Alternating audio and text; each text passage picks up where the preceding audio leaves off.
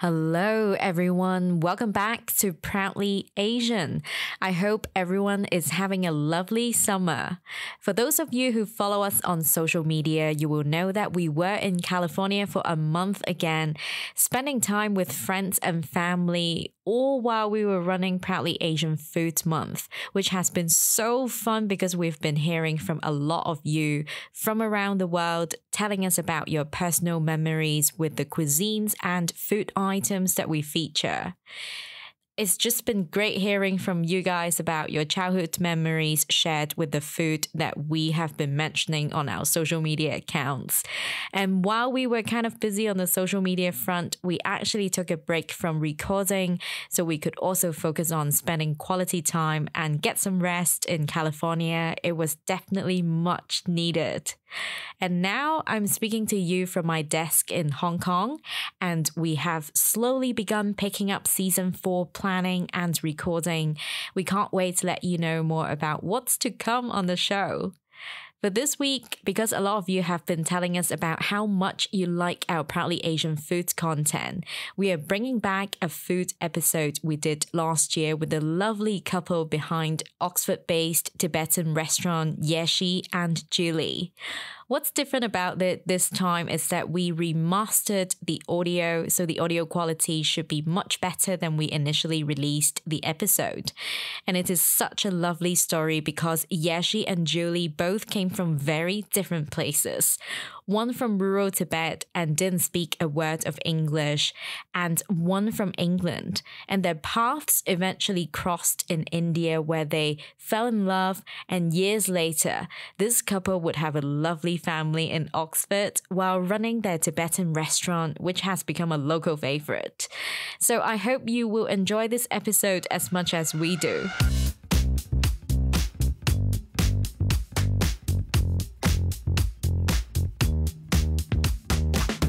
Welcome to Proudly Asian, a podcast series that tells bold and proud stories of Asians by Asians. I'm Isabel Wong, a financial journalist who wants to uncover the many Asian stories around us that are waiting to be told. There's never just one way to look at Asians. This podcast will take you through a deep dive into the life stories, struggles, and triumphs of young Asians around the world.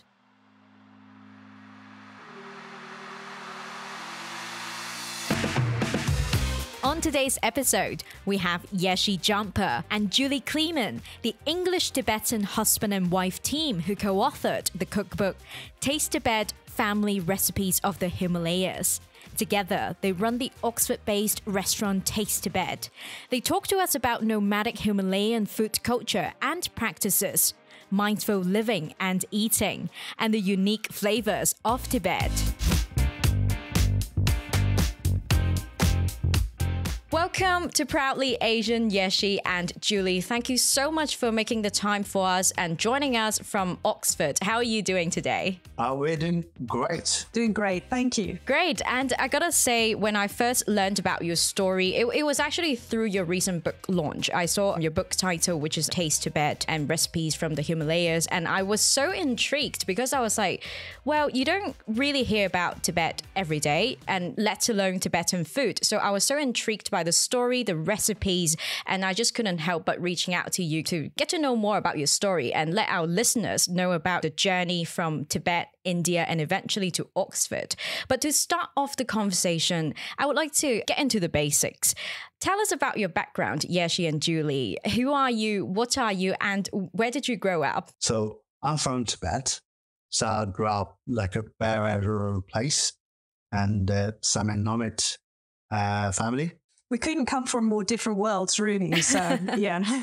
Yeah, she was born and brought up in very rural part of Tibet and spent 6 months of the year away every year, accompanying family members and their livestock up on the high pastures of the Tibetan plateau. And he never went to school until he left Tibet.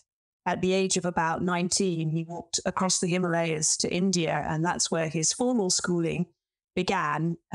About 4 years, I think it was, in India. He learned to read and write and some basic maths. And for me, I was born and brought up in London, and I was privately educated and went to Cambridge University. and I studied Chinese there. I first visited China in 1992.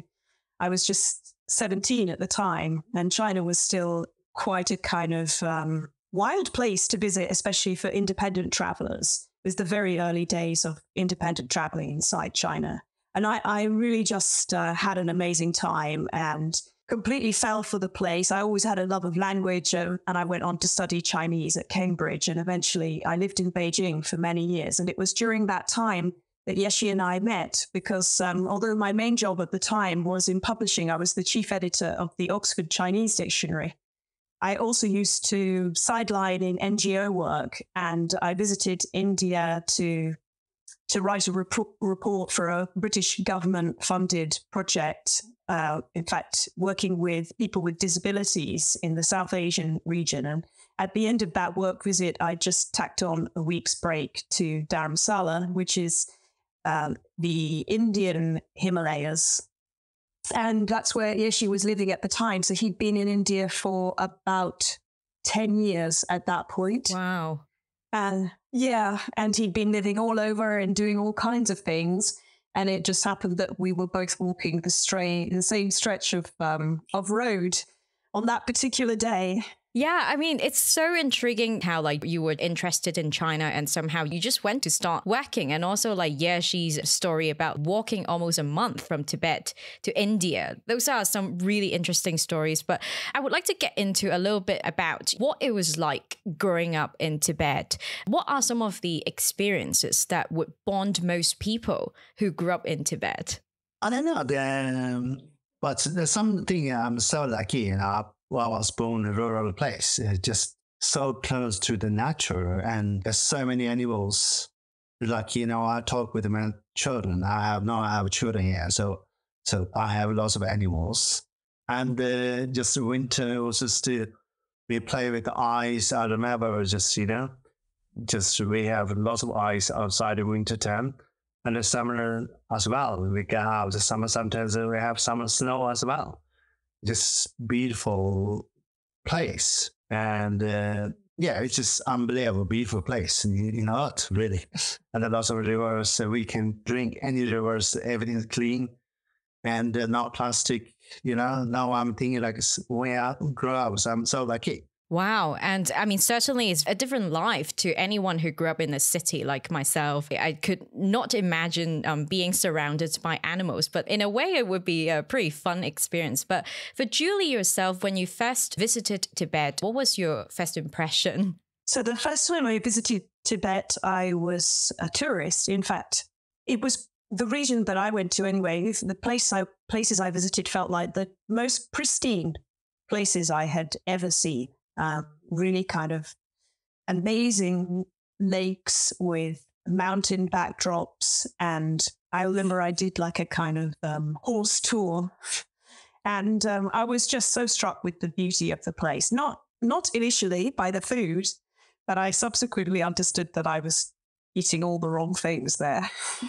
But I know a lot of interviews you've got asked about your love story. And I mean, I'm sure a lot of people who know about you guys, they have already known how you met. But for our listeners who might not be completely familiar with your story yet, would you mind telling us about your love story? So we met by the side of the road, as I mentioned, and we were both actually photographing the same monkeys. So at that time of year in northern India, it actually gets very cold. And these monkeys, they're called Himalayan langurs, and they usually roam the higher reaches of the Himalayas. But during the colder months, they have to descend in order to find the right food. They're vegetarians, actually. So quite different to those red-bottomed monkeys that you're more usually familiar with in India. And Yeshi knew these monkeys, which are quite large in size, not to be hostile in that way at all. And so what I remember when we first laid eyes on each other was that he was going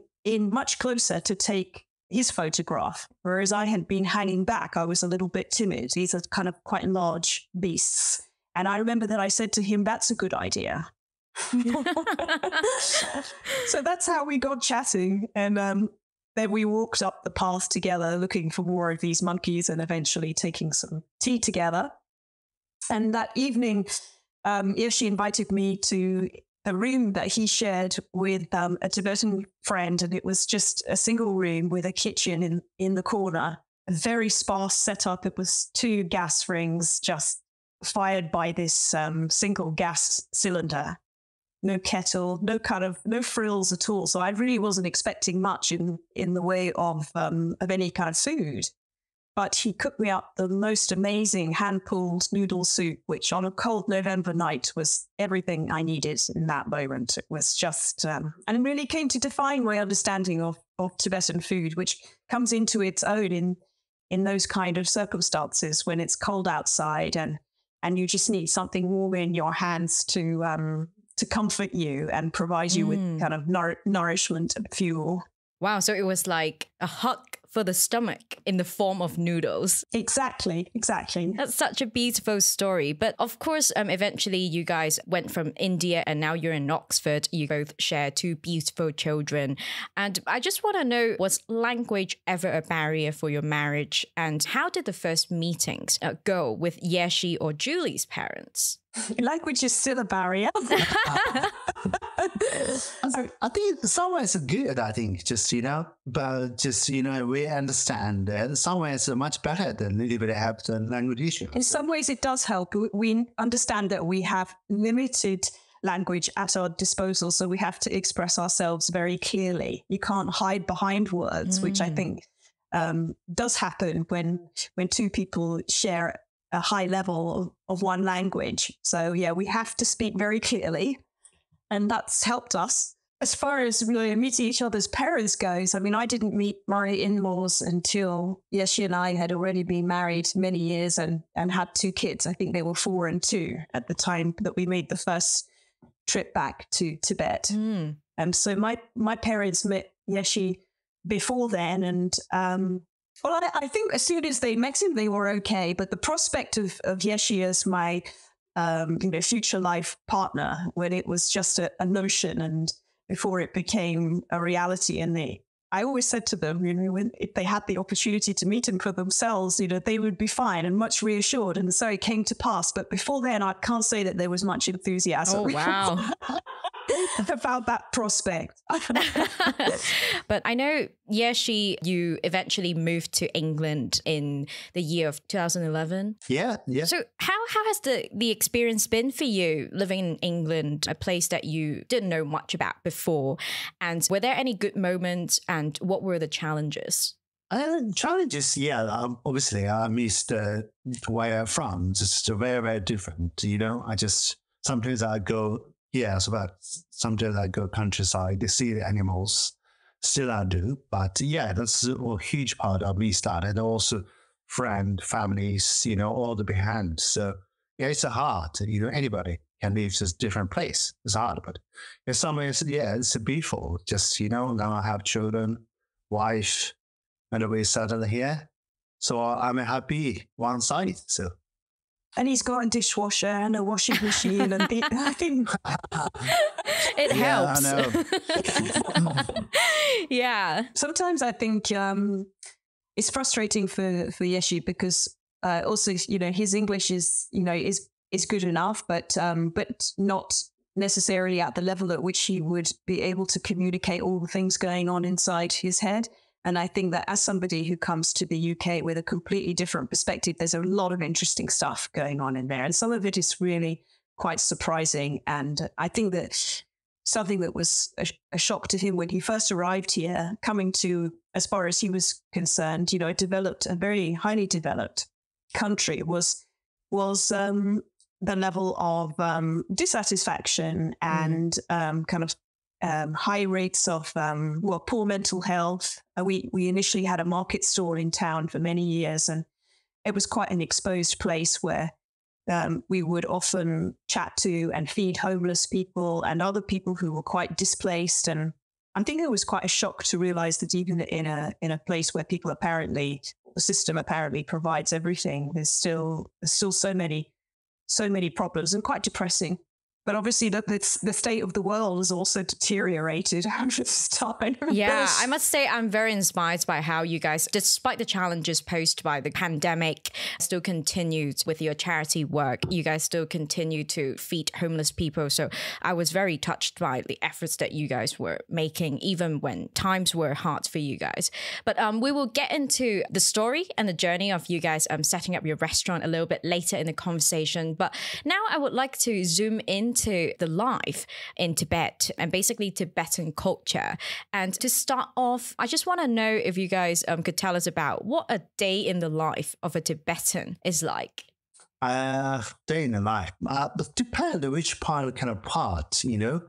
And what time of year? One time of the year. And also like, you know, mostly in Tibet, live in nomad area, just, you know, most like on the mountains, lots of animals. And they obviously need to work hard, but also, you know, just I've been in so many different countries, but in Tibet is still, in the world, the beautiful country in the earth, I think.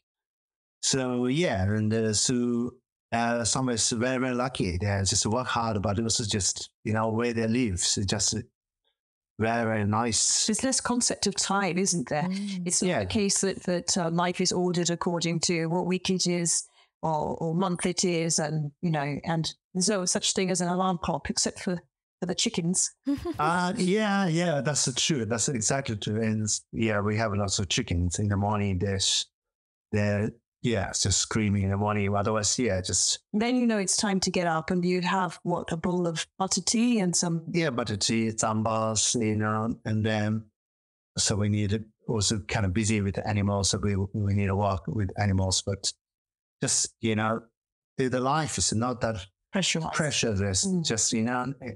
I suppose that it does depend on what day you're talking, and there will be times of the year where there probably is quite a lot of pressure to get. There's some houses tend to live a little bit from where from, but it's quite. But still, you know, if you finish today, otherwise you can work tomorrow.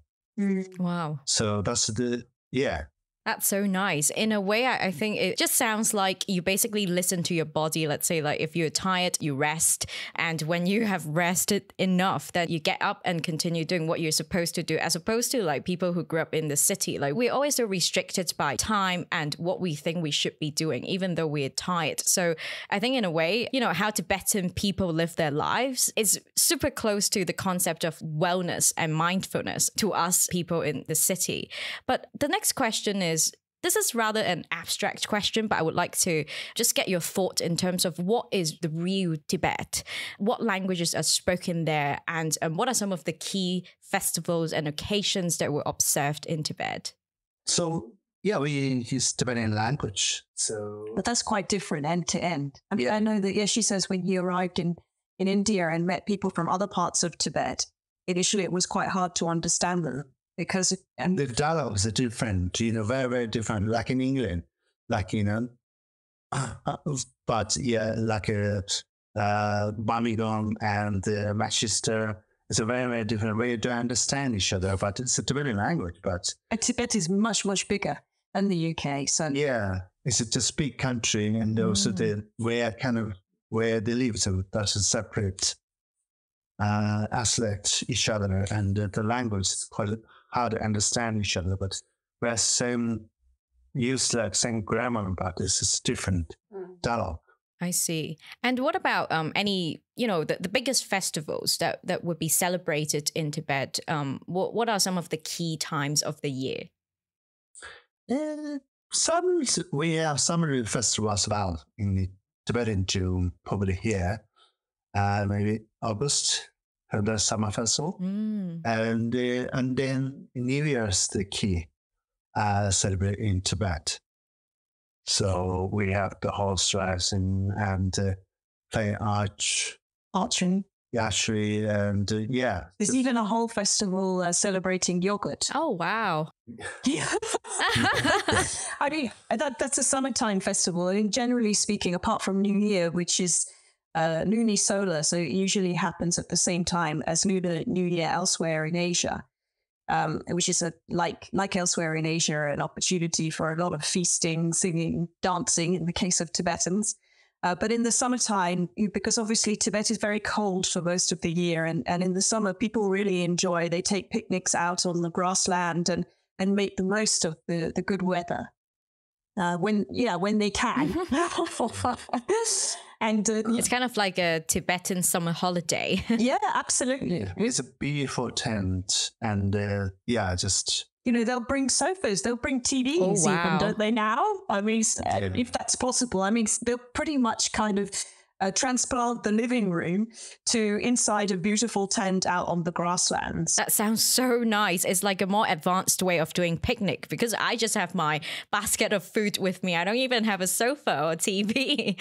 But for the rest of us, we just hear about the place Tibet. We don't really know much about the culture, the place, and the people, and the languages spoken even. So I just want to know, what are some of the biggest misconceptions about Tibet or the Tibetan culture?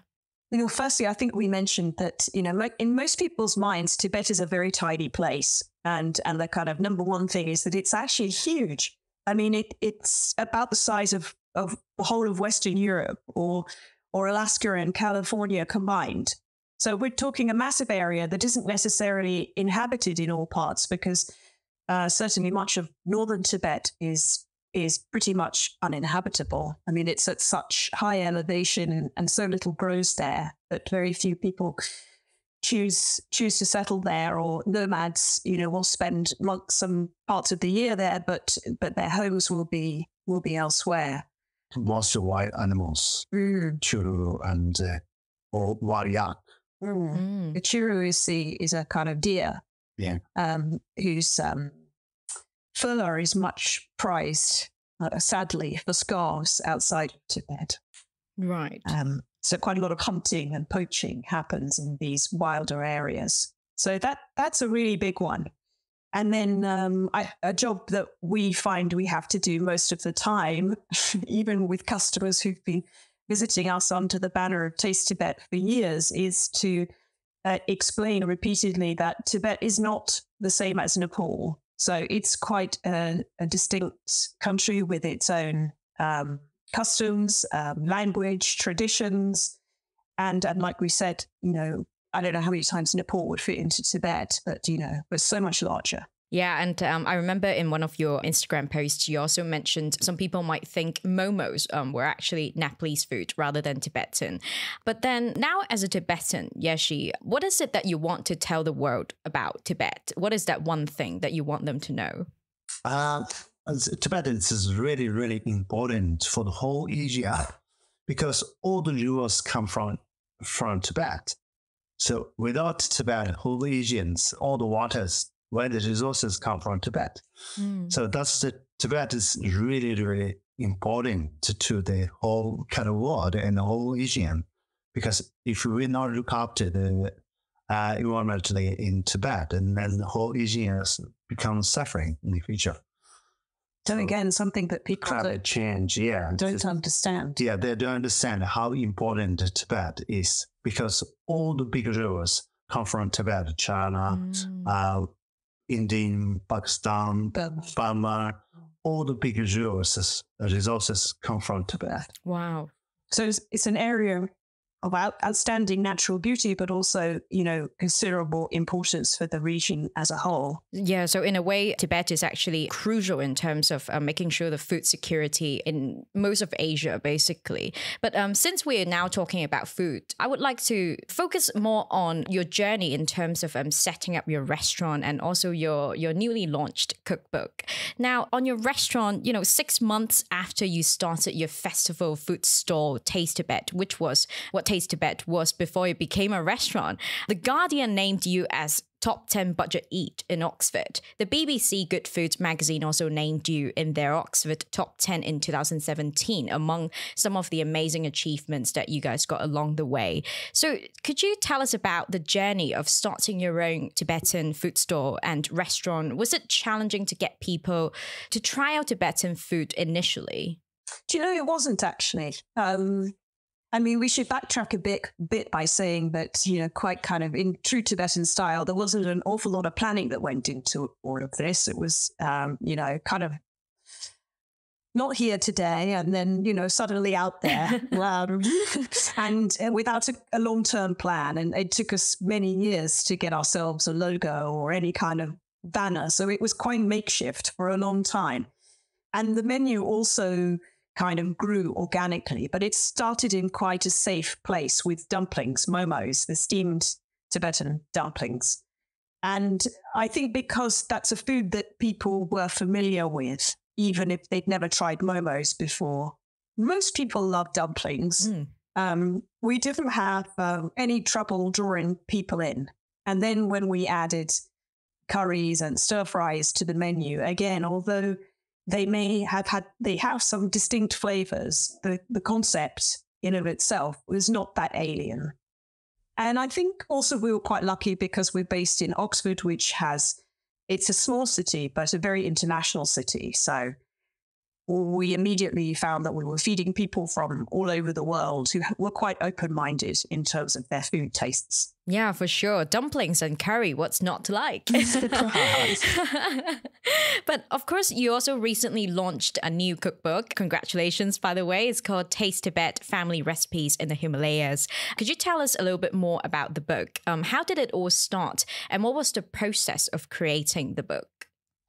So we have really good customer, and the customer wants to ask me to write the cookbook, and so their customers push us to write in the cookbook. And we started writing a blog back in 2016, and in fact we started writing about Tibet and the food that we were cooking even before then. When in the very early days of Taste Tibet, we used to run a takeaway from our own home. So we had a mailing list of people who were mostly local to our area. And every week we send them out an email with the menu. We ask for them to pre-order. And we'd always include a kind of a story or a recipe or some kind of piece of news from Tibet. And those, as Yeshi said, those earliest customers really encouraged us to work up these stories. They wanted to see more. And in the end, as he said, this was really a book for them because of their repeated demands for it. But, from our side also, it very much chimed with the vision that we have overall, which is to bring the name of Tibet to wider audiences through food. And through our restaurant and our food stall, our capacity is limited. We can only reach the people who, are physically able to find us. But through the book, we were able to share a lot of our backstory and something of the history and culture of Tibet and these recipes much more widely. So that's really exciting to us that we're able to now have, global reach. The cookbook is out not just in the UK, but Australia, New Zealand, the US, and shortly Germany. So that's amazing to be able to communicate so widely. That's amazing. Yeah, I mean, it's a shame that I'm not physically in Oxford to try out your momos, but I promise I'll make my way there because I can't wait to try out your momos. They just look so good in the photos, and I would like to get my hands on some of those chili oils as well. But but in essence, what does it mean to be eating and cooking the Tibetan way?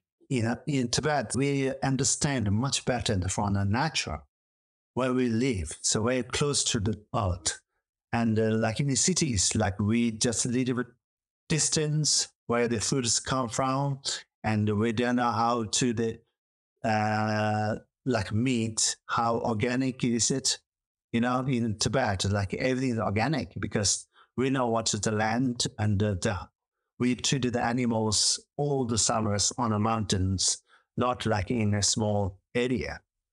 So that's why hopefully the books, people understand how we eat and where the foods come from, so people can learn something.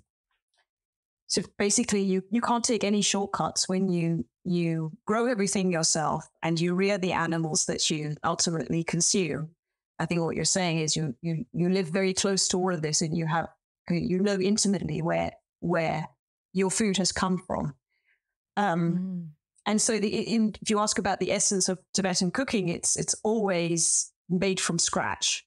There's never, I don't think I've ever seen Yeshi ever cook with anything like a pre-prepared sauce, for example. or someone else's chili oil. You know, he makes everything from scratch. It's really important to him that he understands exactly what's going into his food. And I think that comes from the way that you learn to cook back in Tibet, right? Yeah. Yeah, that's amazing. And in a way, it's kind of like it makes one to source and also consume the food responsibly. And I also remember reading, one of your blog posts, you also mentioned the Tibetan food culture. It's kind of like a collective experience because no one eats alone. It's kind of like a big meal for a lot of people, coming together to eat, to experience the festivities and food and just basically the happiness together. But the other thing, since you launched a cookbook, I would also like to get your thought into Asian food representation in the global market. I just want to know what is key in terms of bringing Asian food to a global audience. Did you have to adjust any of your recipes so it might be a bit easier for the Western audiences to adapt? And how does one strike a balance between staying true to the food culture, staying authentic while promoting a cuisine or culture that most people don't know much about? I think when it comes to the cookbook, there was a little bit of everything.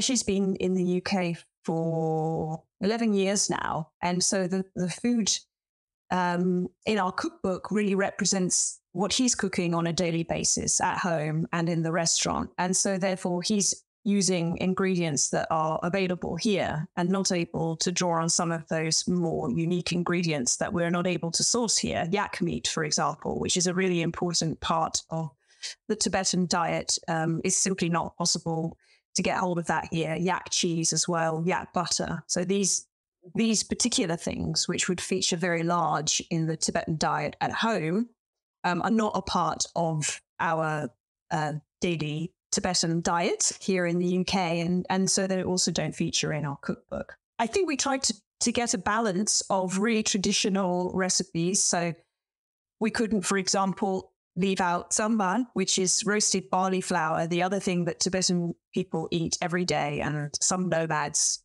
just live off samban pretty much for some months of the year. This is a very so barley grows well at high altitude. It's the only grain that really can. And you can enjoy it in all kinds of ways, but you roast it and then you ground it to the consistency of flour, and it can then be enjoyed with boiling water as a kind of porridge. You could even make bread out of it, but most commonly it would be mixed with just enough boiling water and butter, and sometimes cheese to form a kind of, the best way I've come to describe it is something that has the consistency of Play-Doh. So, it's a snack that you could easily put in your pocket in that form.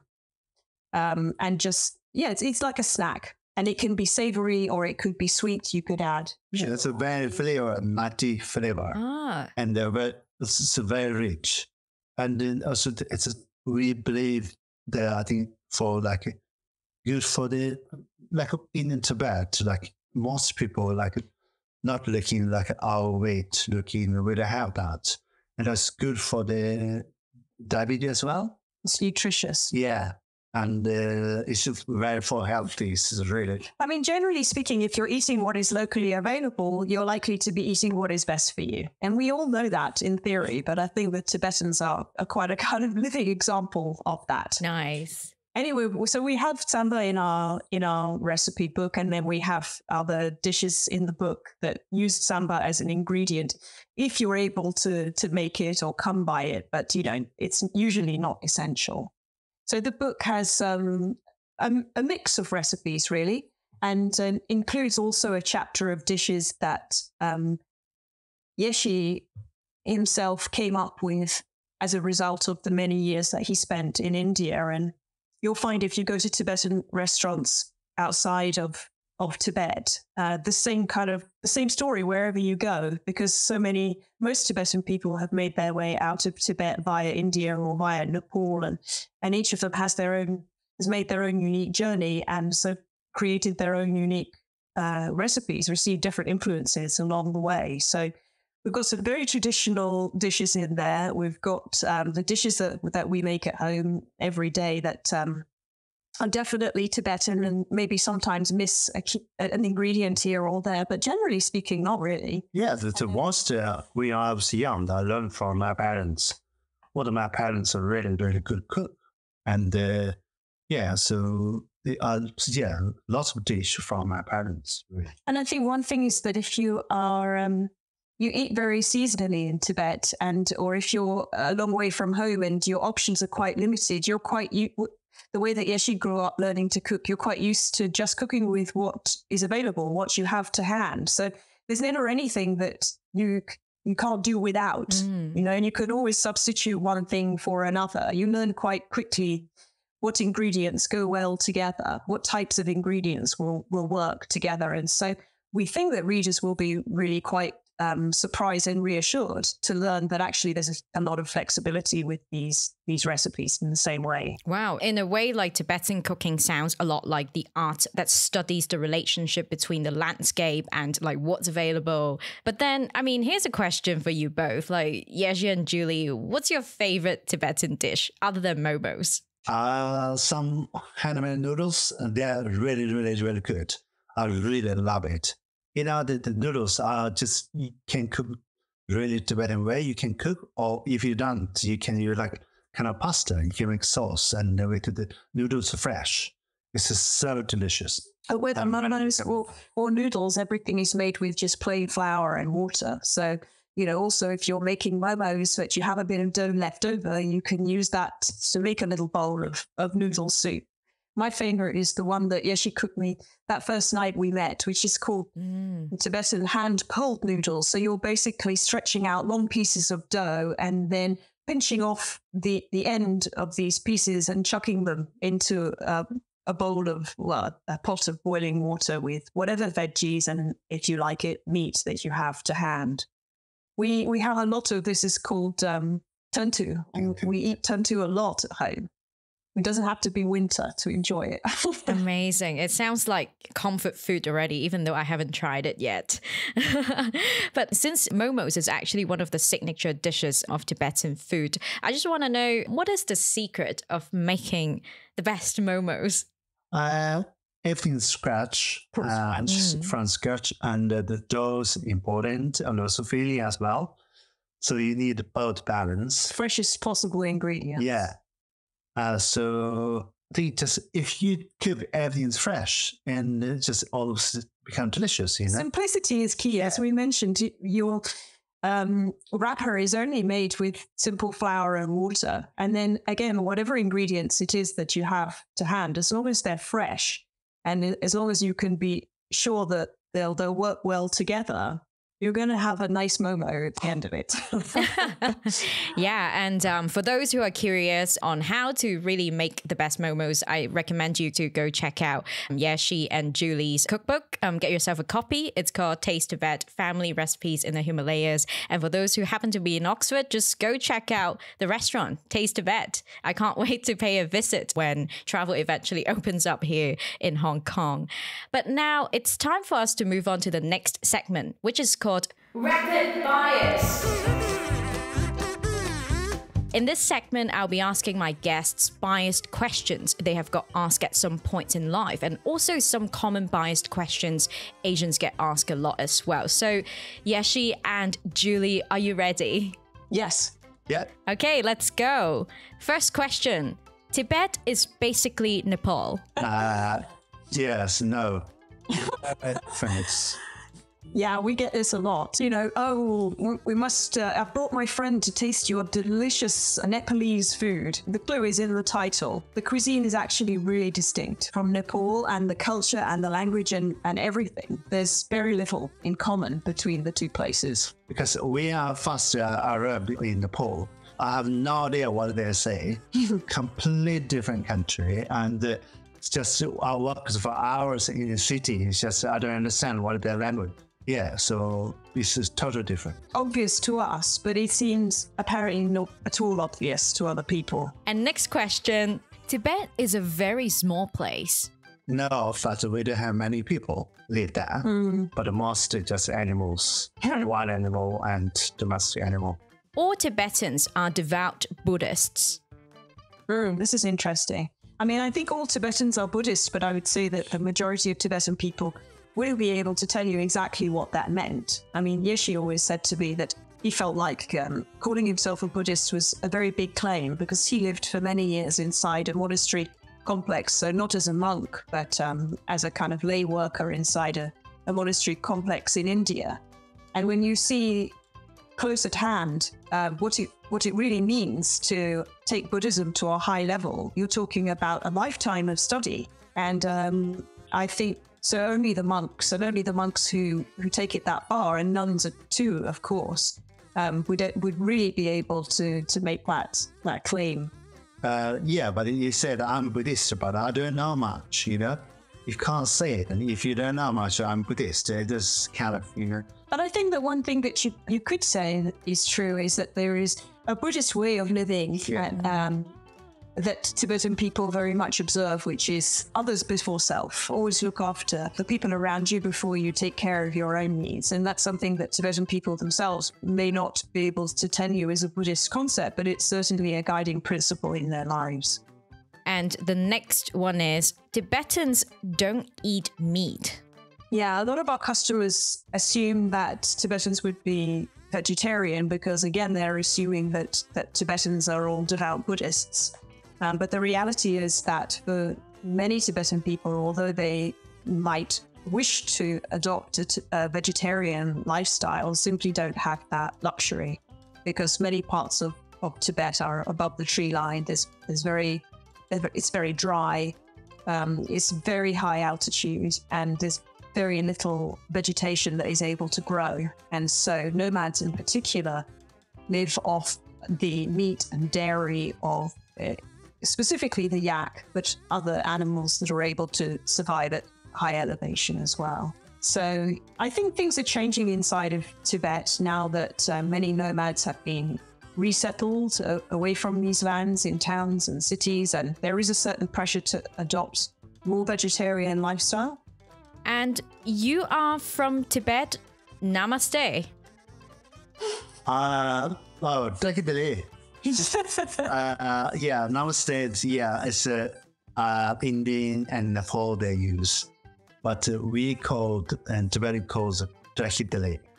Yeah, we have a lot of people come into our restaurant or to our food stall, and they may have spent time in India and make this assumption that Namaste is the greeting for all. But it's not a word that Yeshi would have known at all until he himself moved to India. Mm-hmm. So if I just want to say a simple hello to a Tibetan, what would be the right phrase to use? Oh, Trahidale. And it's one of those phrases that you can use in lots of different circumstances. If someone's raising a glass to you, you would also say Trahidale. So it's cheers, it's hello, it's how are you doing? It's all those things rolled into one. Wow. So it get you quite far, further than namaste. Yeah, that's true. Thank you so much for playing this round of Rapid Bias, Yeshi and Julie. Now, to wrap up the conversation, I know that except for Taste Tibet, you both have two beautiful children who enjoy making momos and helping out in the kitchen from time to time. So how do they feel about their Tibetan heritage? And do they ever wonder about or get questions about their identities? This is so interesting because I think for a lot of, I would say in my experience, the majority of kids born away from the country that, one parent comes from and which is not possible to visit very often, they would often kind of reject that second identity or feel uncomfortable about it. But in the case of our kids, they firmly describe themselves as Tibetan. They're not English, British, they are Tibetan. So they clearly feel very strongly that this is their identity as well. And we don't really know where that's come from, but we think that's wonderful. I mean, one thing is we've been able to visit family a couple of times out in Tibet. So of course the context is everything. So, meeting family and seeing, observing that way of life was obviously, deeply meaningful for them. But also we eat the Tibetan food in our whole time. So that's also from the food is the key as well. Yeah, I think that's also children breathing. their favorite things, the Tibetan food. All their favorite dishes are Tibetan dishes as well. So when it comes to, I think because they're 10 and 8 now, maybe it will happen more as they get older. But we mentioned Oxford is a pretty international place. So, in their school, they're not alone in looking different. But, if people do ask them where they're from, they'll say very proudly that they're Tibetan. And by and large, I think that's quite meaningless for everybody else because nobody can put Tibet on the map. They don't know where that is. But, I think perhaps that, makes them feel special in their difference. It's certainly something that they so far are proud of. And we really hope that they don't lose that pride in their Tibetan identity as they get older. That's beautiful to know that they are already proudly Tibetans since a young age. And for our audience who are curious to check out your food and cookbook, what would be the best ways to reach you guys, either on social media or like any website? Well, we're really active on social media. Instagram is probably the best medium, but we're on Facebook and Twitter as well. And we write a blog, which we post to social media every week. But if you want it in your inbox, join our mailing list. But the book, for us is the kind of beautiful roundup of who we are and what we're doing and what we cook. So between all of that, I think hopefully you will enjoy. And also enjoy anybody who is interested by the book. Just it's a very recipe. It's very easy and very fresh. So it's a delicious and the recipe there. I would recommend. The special. Looking for recipes. That's where they. Yeah, they're so delicious. I'm going to be ordering my copy, seeing how there is no Tibetan restaurants in Hong Kong. So that's my only way into trying out Tibetan food, which is making my own. Brilliant. Now, finally, what does it mean to be proudly Tibetan? Tibet's very unique. We kind of understand where we're living, like in a Buddhist way, like kind of how we to live. If you have some challenge or something, that we are kind of easy to adapt to on the challenge. It's very, very different. The Tibetan people live in other countries. They're just always very easy to adapt. Mm-hmm. And look after each other. Yeah, look after each other, Whether you're inside Tibet or outside. Everywhere, just, they understand it much better. Mm-hmm. And to help each other. And that's also what I'm doing here as well. If you have some food, I'd have to give to homeless people, That's my culture from the many generations. So. Nice. Does that answer it? It's very complicated. Yeah. But I do think the world has a lot to learn from, the Tibetan way of living, because a lot of it's like kindness, just basically taking care of people around you and animals around you as well. So thank you so much for taking the time to do this conversation with us, Yeshi and Julie. It was a pleasure. Thank you so much for having us. So much. Pleasure for us too.